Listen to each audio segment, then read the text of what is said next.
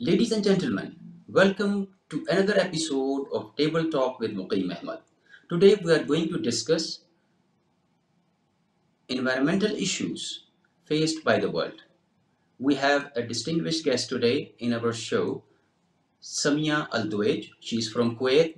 She has worked with United Nations, traveled all around the world, and she has expertise in environmental issues and solutions. Samia Al-Duwej, welcome to the show.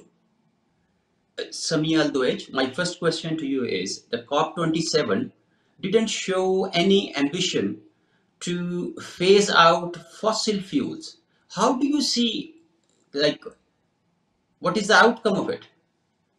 I don't think, sadly, I don't think the outcome was as satisfactory as many of the delegates had hoped. I mean, I come from an oil-producing country, and I will have to admit that there was a lot of lobbying from the fossil fuel industry. Having Mm. the COP in the Middle East, gave some more leverage, I would imagine, for some of the major oil-producing countries like Saudi Arabia and Russia.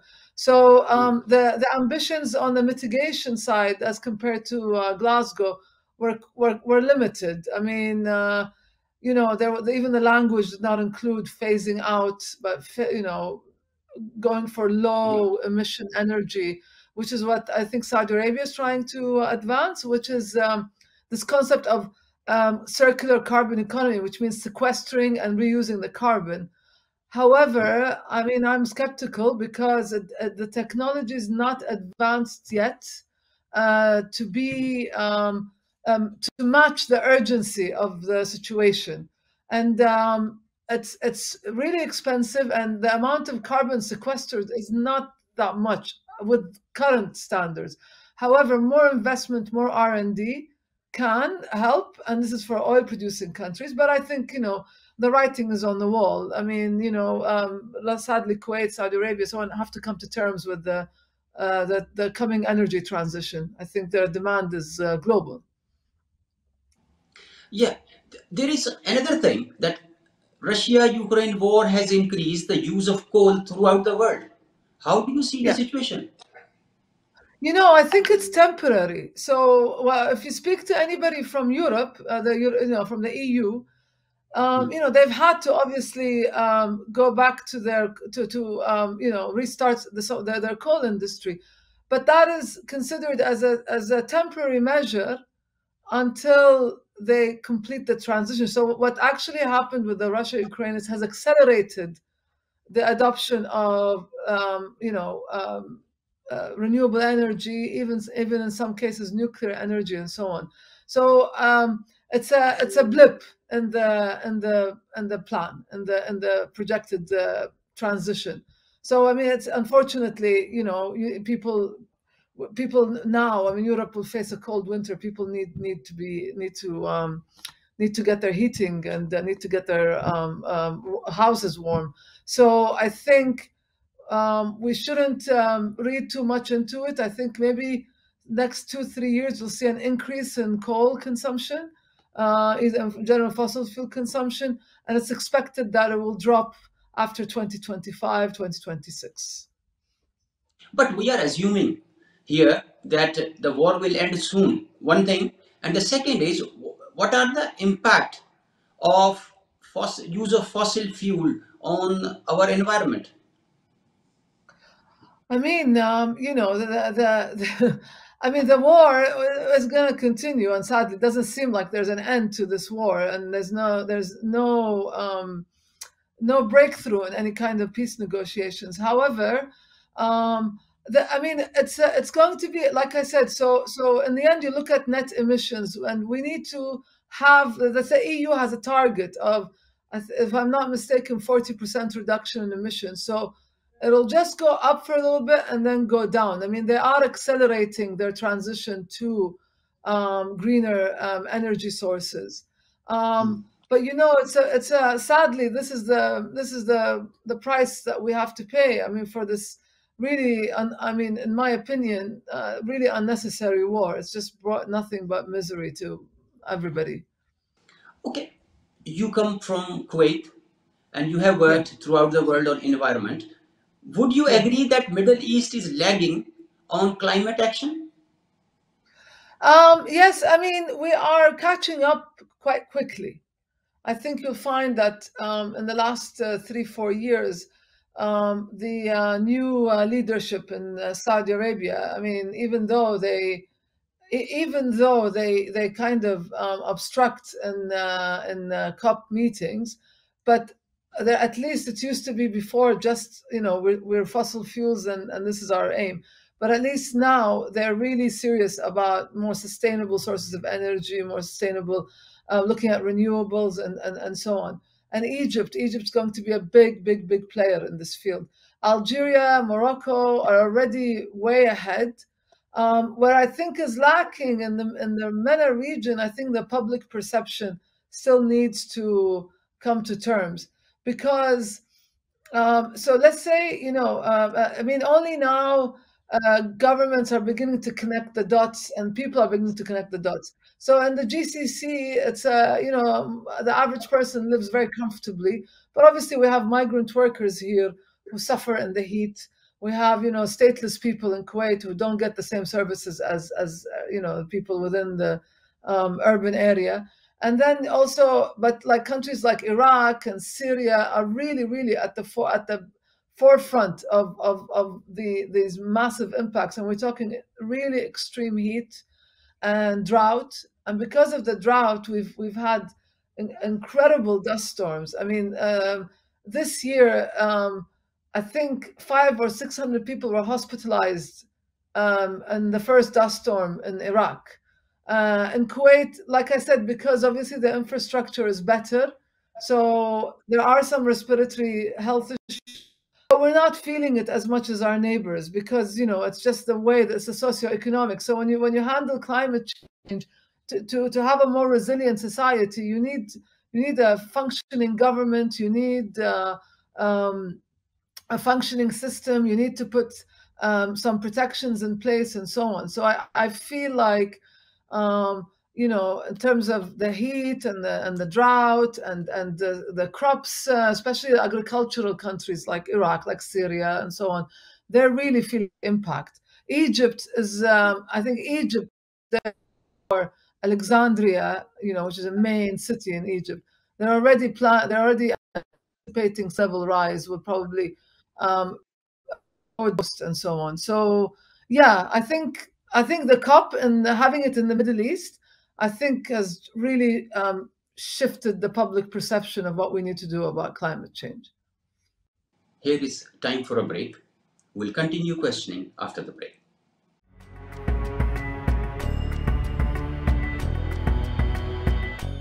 Welcome back. Samia, my next question is, Samia, you have worked in Africa as well. What is your experience like working there in the first place? And secondly, what is the understanding of climate change there? My work in Africa was mostly like in sort of the Horn of Africa, so Djibouti and Sudan. Mm. No, I mean, Sudan. Sudan is one of the most stressed countries in the world for many reasons, for conflict, for migration, and Mm. so on. And then Djibouti is the same. And I think this is something that I don't think a lot of people in our region, and maybe, I mean, I think this problem is more acute in Southeast Asia. I think it's more discussed, which is climate refugees. We in the with the Arab world or Northern Africa or someone, we still don't talk about that issue much. But I think Sudan will be one of the first countries to suffer from this issue. So you will see it's the same problems. It's a desert environments. A lot of drought, a lot of dust, a lot of respiratory issues.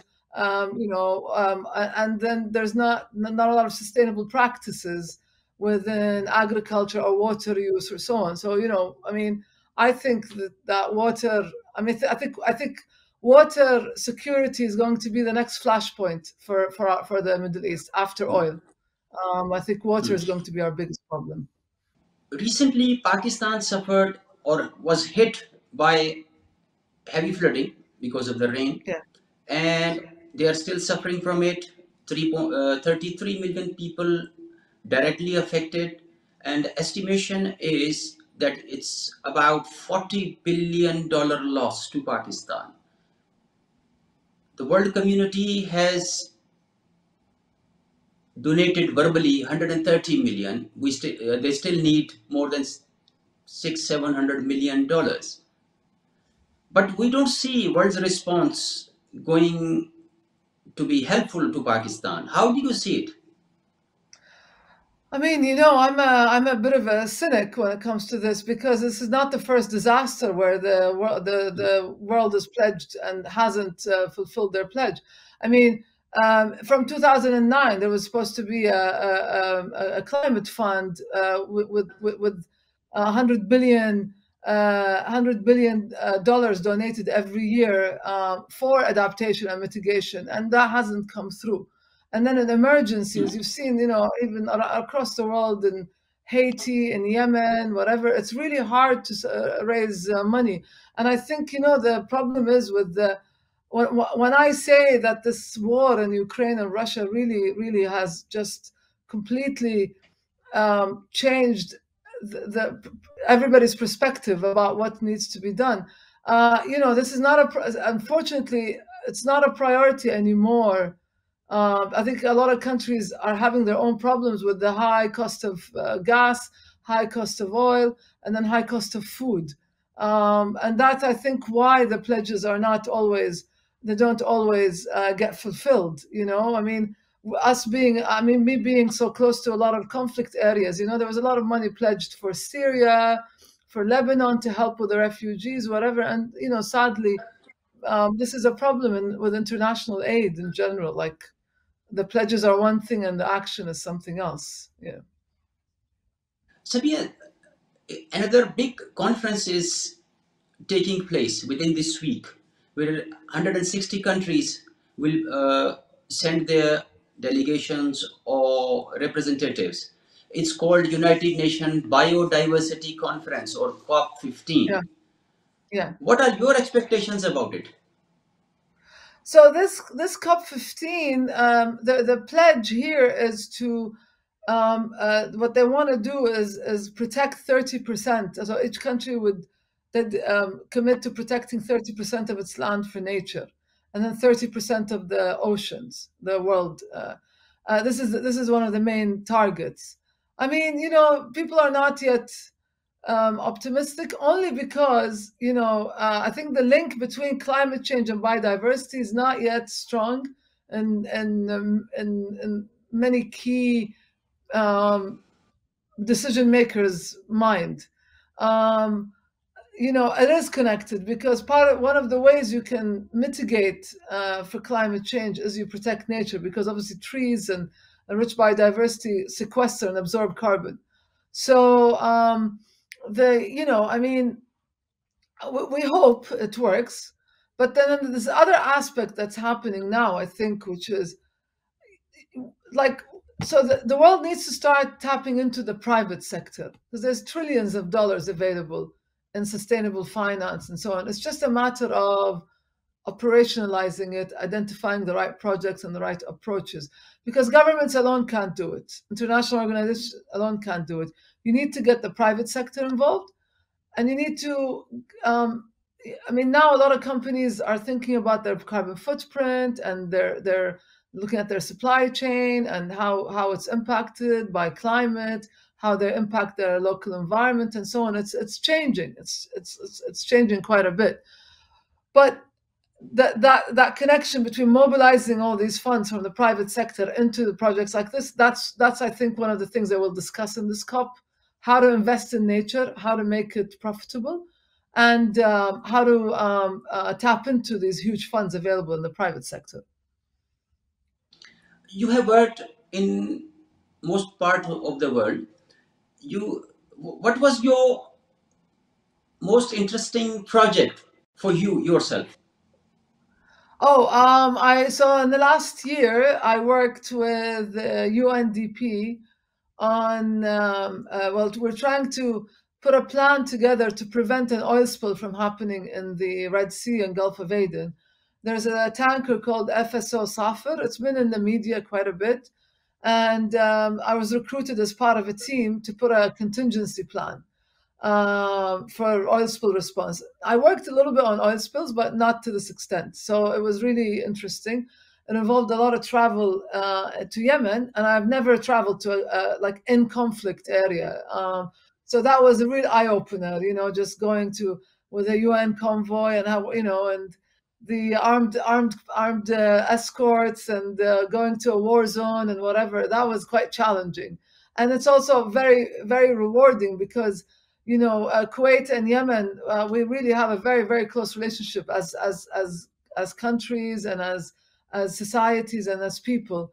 And I was really, really, really just blown away by the generosity and the spirit and the resilience of the Yemeni people and their amazing welcome for me. I mean, it was really, even with despite their situation, despite the war, despite the conflict, you can sometimes hear air raids and so on, but the people of Yemen are really the most resilient and most amazing people ever. They really just get on with it, and they're so kind and they're so welcoming and generous. So that was, I think, one of my really interesting projects that I worked on.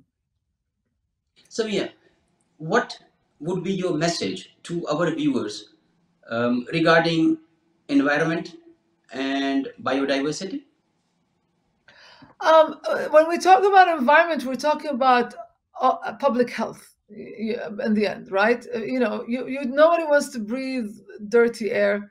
No one wants to breathe, drink or swim or whatever in dirty water or polluted water.